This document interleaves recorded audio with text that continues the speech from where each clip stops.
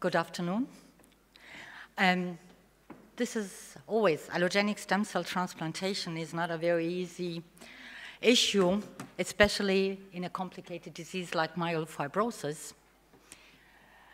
Nevertheless, and today it's the only curative option, or better to say, the only treatment that is able to modify the natural course of the disease, and we have seen that in many patients the natural course of the disease is transformation into secondary AML with a very dismal prognosis, is actually allogenic stem cell transplantation.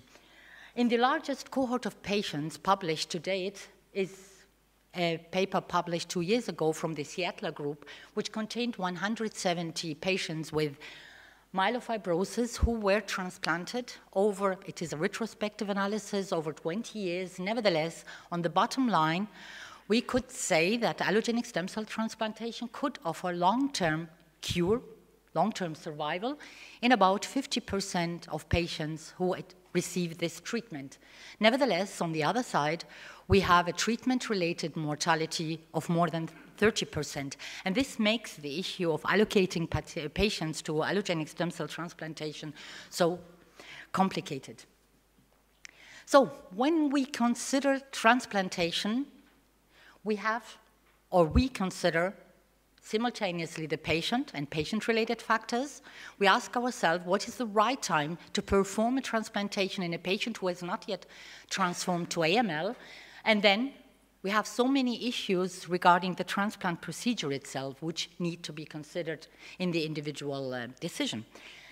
To patients, as you know, MF is mainly a disease of elderly, with a median age at diagnosis in the 7th decade, 65 to 67 years. So certainly, transplantation is not for every patient, but with reduced intensity conditioning regimens, the option is now also being offered to elderly patients. But on the bottom line, I think maybe 65 years is so the upper limit, which could be accepted as a potential patient for transplantation. What is the influence of age on outcome after allogenic stem cell transplantation? Data are quite limited, and there is one work from Nikolaus Krüger from Hamburg where he considered age, and he took the cutoff of 57 years because this was the median of the transplanted cohort, and he found that age above 57 is considered to be a risk factor for survival after allogenic stem cell transplantation. And this is not surprising. The older the patient, the more likely that the patient might not survive the procedure. Second issue, which is very relevant, are what are the other comorbidities in patients, as the majority are elderly. So we do have to expect many, many comorbidities, and we know very well in different hematological or even non-hematological diseases, the outcome is very much dependent on the comorbidities available. But again, data are very, very limited, and the only data I could find were the data from the Seattle paper where they showed that unexpected, which is quite expected, that patients with a low HCT comorbidity index are the patients who are going to have the best outcome in terms of reduced non-relapse mortality. I think these things are rather simple.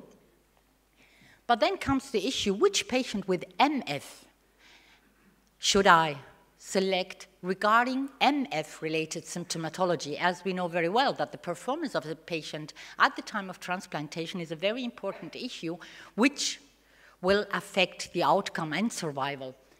And again, the Nikolaus Krüger paper, you can see that they considered constitutional symptoms as a very important risk factor for outcome after allogenic stem cell transplantation because of reduced non-relapse mortality in patients with less constitutional symptoms compared to patients with important and relevant constitutional symptoms. And now the issue of splenomegaly. What is the size of spleen at the time of transplant, and where are the best results? Again, we only have small data, only retrospective data. So going through all the data available, there is a consensus that the larger the spleen, the more likely that we are going to be faced with serious post-transplant morbidity as well as mortality. And it is agreed that a spleen size greater than 22 centimeters is actually associated with an increased treatment-related mortality. A major issue in these patients is, as you all know, with transplanting patients with MF, it is the delayed graft function. So the question is, okay, maybe splenectomizing patients might improve outcome after allogenic stem cell transplantation. And here again, we have complete disparate and different data. The data from the Seattle group showed that patients who were splenectomized had a better survival. On the other side, we have the Nicholas Krieger data, which show that patients who were splenectomized were the patients with the inferior survival. And again, there are no randomized data. So there is only one consensus that if the spleen is not that big, we could have a better graft engraftment and maybe less post-transplant morbidity. But again, the issue of spleen pre-transplant is an open issue. And now if you look at the timing, what is the right timing? Definitely prior to transformation. And as has previously already mentioned, there are so many scores, but I think most of the publications and most of the data are going in the direction of using the DIPS to assess outcome for allogenic stem cell transplantation. And again, no surprise that patients with low risk and intermediate one are the ones that are going to have the best outcome after transplantation, and the ones who actually need the transplant procedure are the ones who are most likely not to survive the transplant. And as already has been shown, again, no randomized data, but I think that the work done by Nicholas Krieger, which was presented at last ASH and what has been recently published as a letter in Blood, is a very nice work because they tried to compare what is better, transplantation or conventional treatment options in patients who are eligible for stem cell transplantation. So they used the Passamonti register, which is the DIPS register, excluded all patients above the age of 65, and included only the patients up to the age of 65, and compared the survival of these patients to the survival and outcome of patients transplanted in different transplant centers. It is retrospective, it is not prospective, but nevertheless, it is a very nice work because it includes a large number of patients. And what we could see very clearly from these data that patients with an intermediate 2 and high-risk DIPS are those that are likely to benefit from allogenic stem cell transplantation. And I think this makes things much easier for us, seeing patients with an IPSS of 2, which is considered an intermediate 2 risk patient, where we would rather now, based on these data, rather wait or go to conventional therapies. And the second very important issue is not to forget that all the conventional treatment arms do not contain the new treatment options, especially the JAK2 inhibitors, so we don't know what the influence of these new treatment options on outcome versus allogenic stem cell transplantation is. And what makes things not much easier is what about the new prognostic systems we have, and do they change the decision to perform allogenic stem cell transplantation, as previously mentioned, the ASXL1 mutation. But as you have very nicely shown, maybe was written in large letters, maybe, we still simply don't know. But this might be an additional tool we might use, especially in younger patients, the assessment of molecular and mutational status in patients to decide whether to treat the patients. The issue of cytogenetics is another issue. And you know, the classifications of high risk and good risk cytogenetics similar to AML is not that clear-cut like in AML. In patients with NMF, I think this is a matter of big debate, and again, we lack data to show that patients with high-risk cytogenetics could really benefit more from transplant versus non-transplant modalities. So we have much, much more open questions than answers.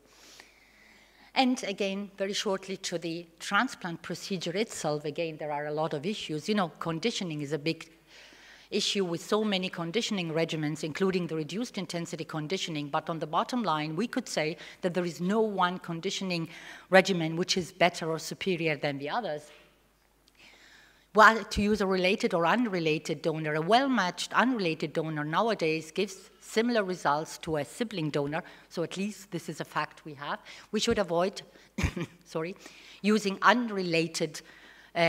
mismatched transplants because the outcome is definitely inferior, especially in patients with MF. And again, regarding peripheral blood stem cells or bone marrow, there is no difference. So these are simple issues. Now, what about the JAK2 inhibitors and the treatment of patients prior to transplantation with a JAK2 inhibitor? What is the risk? Is there a benefit? And what is the evidence? Very shortly, the benefit, I think, is very clear to everybody. We reduce the spleen size, which is a matter of debate prior to transplantation and outcome. We might improve the constitutional symptom of a patient and thereby improve his performance status again. This might improve outcome. And we know through the JAK1 inhibition, we reduce cytokines, and this might be also good for the outcome after allogenic stem cell transplantation, especially for graft versus host disease. So these are the issues we have. And I will show you very shortly what is the evidence, because we do not have that much evidence. What are the risks that might be associated with the use of a ruxolitinib prior, or a JAK2 inhibitor generally prior to transplantation? First of all, the so-called rebound phenomenon, an abrupt discontinuation, and then comes conditioning with the cytokine storms it causes. This might cause severe rebound phenomena, and I will show you the results available.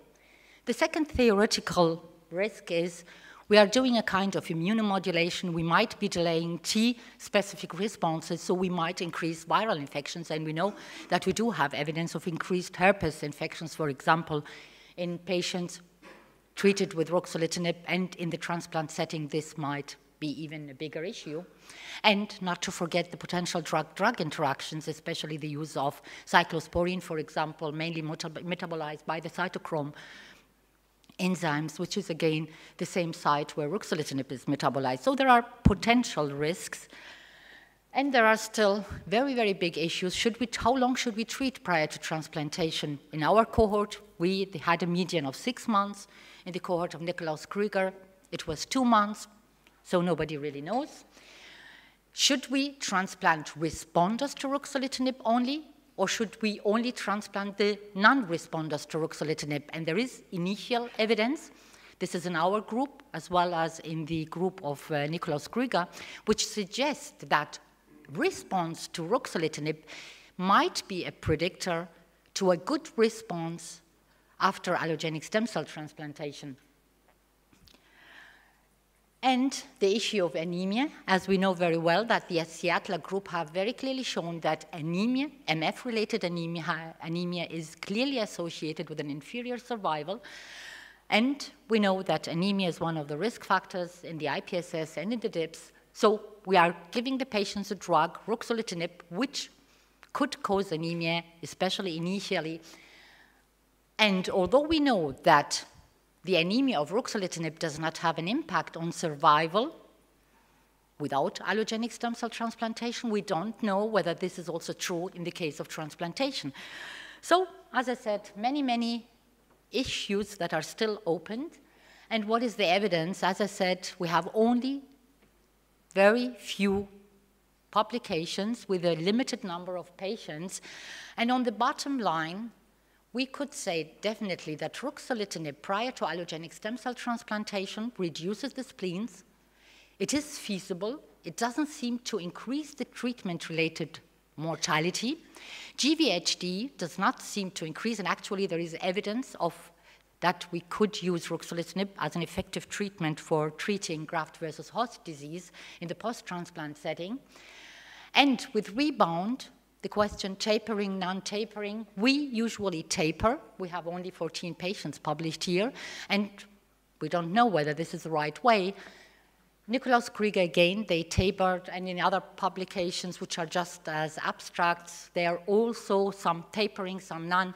So we do not still have clear evidence, but as I said, from the small group of patients we have here, it seems that responders to ruxolitinib seem to do very well in the post-transplant setting, but again, we need much more data So I come to the final slide, and I'm really sorry because I gave you much more questions than answers, but these are the data available.